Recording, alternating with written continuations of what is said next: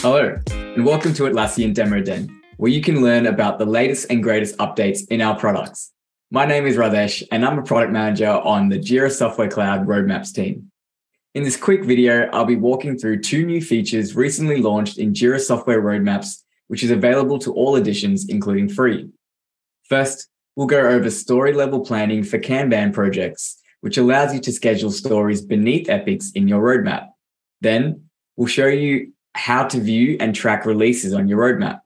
Together, these features bring greater visibility and context to the roadmap view, so you can plan work more accurately and report progress more confidently. Diving right into story-level planning for Kanban projects.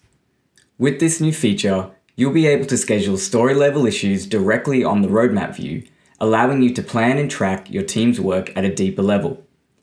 As you create and make updates to your plan, schedule your story-level issues to visualize how an epic breaks down over time and where specific tasks overlap. If your epic does not have set dates already, dates scheduled for child issues will automatically roll up to the parent issue, which also makes roadmap maintenance super easy. Additionally, you can map dependencies between story-level issues to help identify and address potential blockers early on.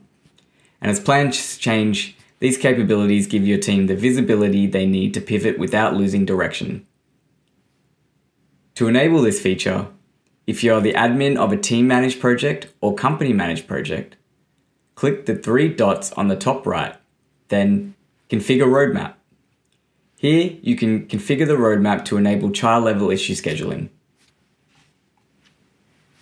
If you have releases enabled for your project, whether it be Scrum or Kanban, you can now also see release details on the roadmap timeline.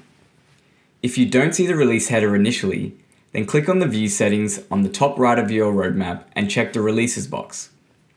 You can also toggle this off if you no longer want to view releases or share a view of this roadmap to a stakeholder without the release dates.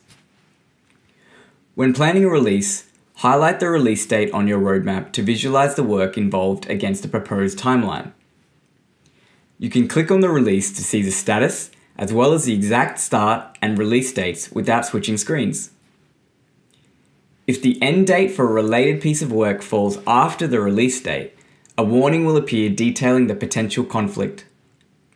As you can see, having release details on the roadmap helps you prioritize the order in which work needs to be done and gauge the feasibility of your plan. To use this feature, make sure you have releases enabled under Features in your project settings.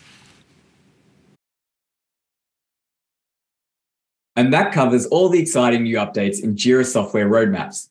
Again, both features are available on all editions, including free. We encourage you to try them out for yourself today. As always, please feel free to share your feedback at our Atlassian community or in the comments below. Thanks for watching.